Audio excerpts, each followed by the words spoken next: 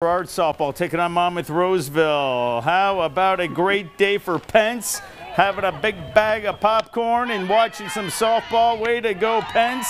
And how about some defense? How about Mackenzie Moran in right field? That is getting it done. And then we've got Kaylee Fazio for Sherrard backpedaling into shallow right and comes up with the catch. Monmouth Roseville had some defensive gems as well. How about this liner into left, but that is going to be tracked down and snagged by the Titans left fielder.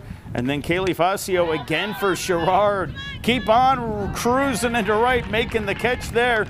And if you're looking for offense, well, Sherrard would come through in this one. Nadia Anderson, base hit, gets a couple of runners on, and they are looking to add to their lead in this game. And then Marissa Niels is going to come through and hit this one out into left center field. It's going to be a double. It's going to bring in a run.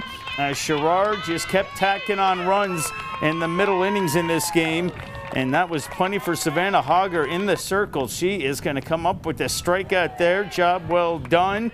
And then Ava Hartman's going to just keep the Sherrard fun rolling. That one is going to be a liner into the left field corner. It is a double. It brings in a run as Sherrard's just adding to their lead.